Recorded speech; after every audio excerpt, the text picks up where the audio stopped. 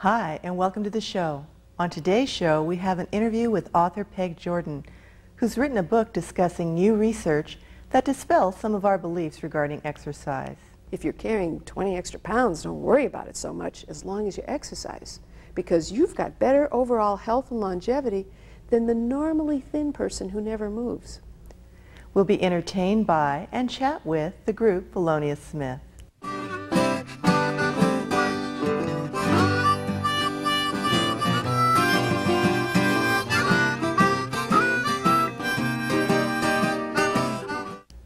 Renee Cooperstein reveals how this Bay Area family coped with a major challenge. Matt was diagnosed with non-Hodgkin's lymphoma on Thanksgiving Day of 1998, and it was a shock and a surprise. So don't go away. We'll be right back after these messages.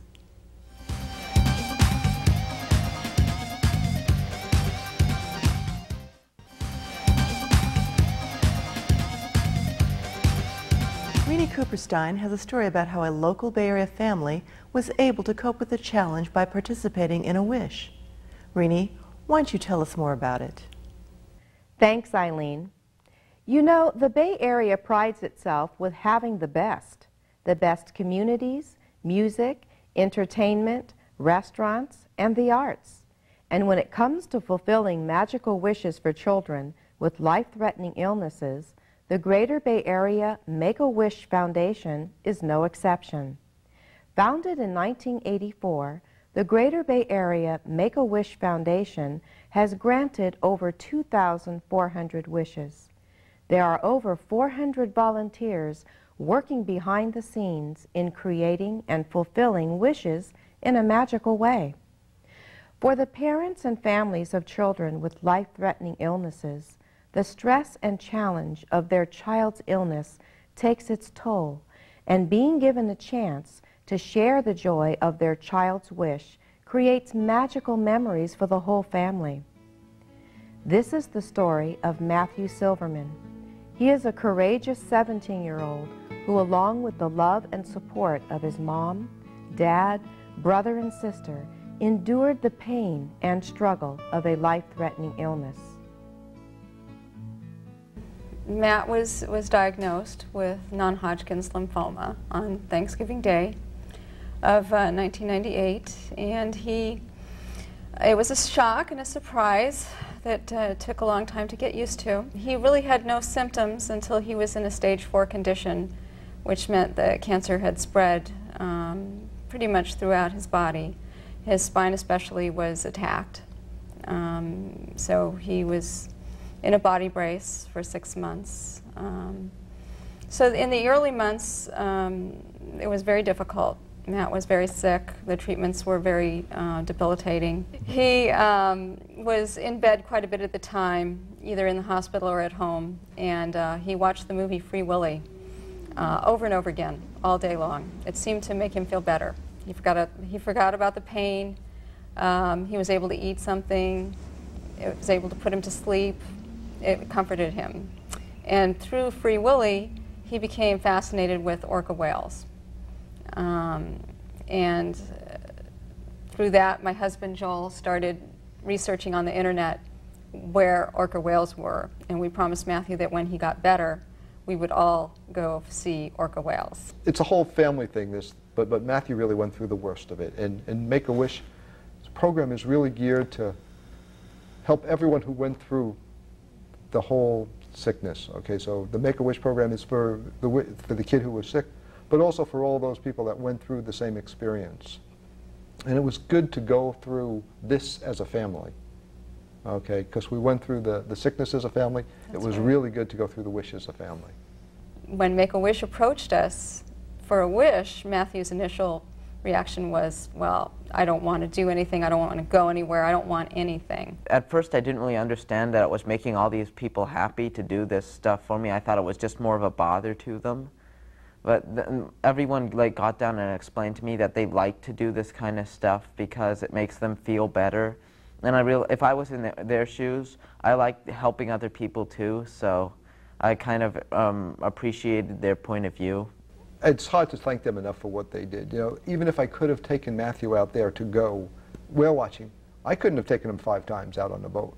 You know, and basically the captain said, we'll just keep taking you out as many times as you want to go. I've always felt that people basically are pretty good. And it was amazing when you get into a Make-A-Wish thing, how many people are involved to make a wish. Many of the places in Juneau donated services. So, I mean, it wasn't just a few people donating money. As soon as he did make his wish, they just went into action. And this took a lot of work to research where the orcas would be, what time of year. I mean, you can't just snap your fingers and find orca whales. I think we were ready to have fun. And we're very grateful that Make-A-Wish made it happen for us. We could never have done this on our own, I don't think. The expense alone, you know, after all the medical expenses, but just to do the geography of it, they were remarkable. We're very grateful. The worst of his days, he watched orcas. And to see him later on really the highest of his days, to see orcas was really just amazing. My heart was like racing and like bunk, dunk, dunk. It's like pure happiness. There's like no room for any upset or anything like that. It's just, oh, this is so cool. It's just the coolest thing I have ever done. Every time we went on the boat, something different happened. Every time we started going out, I would say, something special is going to happen today. And every day something special kind of did.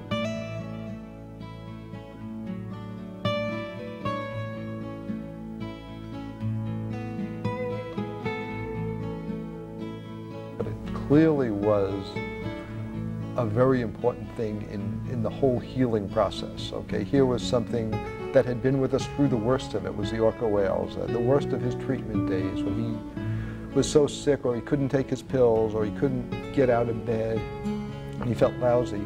The thing that brought him happiness in life was looking at Free Willy and watching the orcas.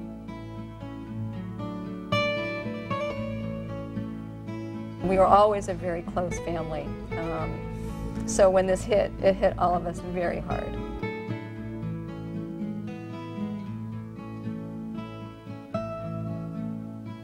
Make-A-Wish was just amazing. It's truly a wish, a miracle wish, because they did everything they could to make sure that Matthew got his wish. And that was like their main thing was, it's a wish. It has to come true, and they really did make it come true. The Greater Bay Area Make-A-Wish Foundation has a saying, share the power of a wish. Matthew and his family experienced firsthand the power of a wish.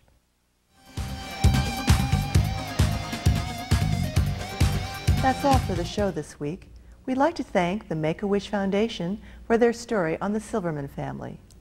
Remember, if you have any comments or suggestions as to who you would like to see on the show, please call us or email us. You can visit our website at www.BayAreaLifeTV.com.